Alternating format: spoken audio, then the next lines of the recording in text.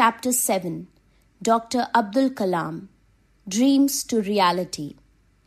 It was evening in the picturesque seaside town of Rameshwaram on the southern edge of Tamil Nadu. A cool breeze was gently blowing in from the sea. Along with the sound of waves lapping against the shore could be heard the sweet sound of birds circling overhead. Among the children playing on the beach was a boy with wavy hair and dreamy eyes. This youngster was Abul Pakir Jainuluddin Abdul Kalam, who later became the 11th President of India. While spending time with his friends, Abdul was attracted by the sound of the birds flying above.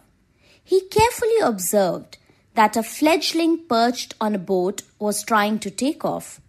It spread its wings, fluttered briefly, and sprang up. The air seemed to give the needed thrust for its takeoff. The bird soared up into the sky.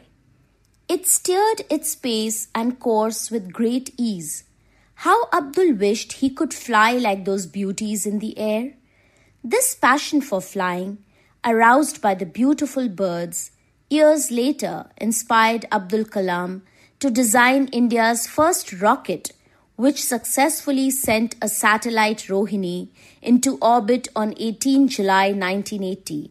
It was called the SLV-3, Satellite Launched Vehicle.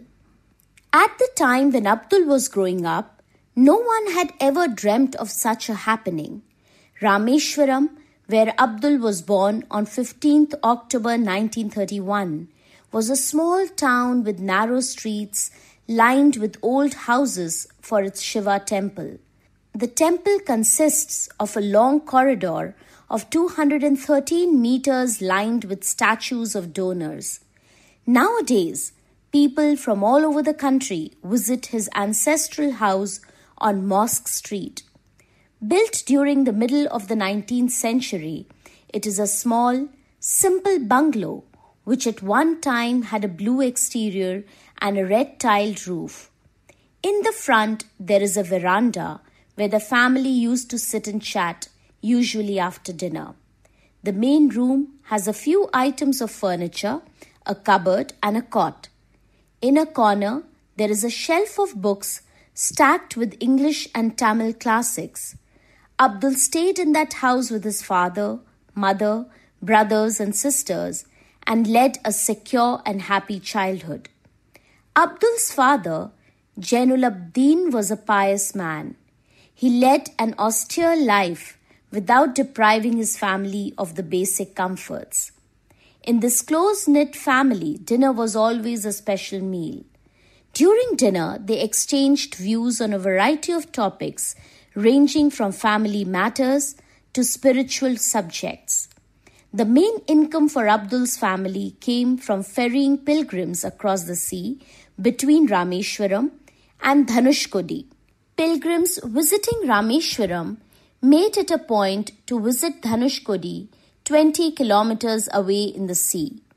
Dhanushkodi has religious significance. Ferrying pilgrims fetched good money and the family lived comfortably. However, a devastating cyclone lashed the shores of Rameshwaram and their boat was destroyed. The family lost their only source of livelihood in one swift tragic stroke. The enterprising young Abdul wanted to help the family through the crisis. He realized that there was a demand for tamarind seeds. He decided he would collect them and sell them to a shop near his house. The family wanted him to concentrate on his studies. He said he would study as well as help his family. Reluctantly, everyone agreed. Even while studying or enjoying the evenings with his friends on the beach, he set aside some time to collect tamarind seeds and sell them to the nearby shop. For this, he was paid the princely sum of 1 anna. Besides selling tamarind seeds, he helped his cousin Samsuddin to sell the popular Tamil newspaper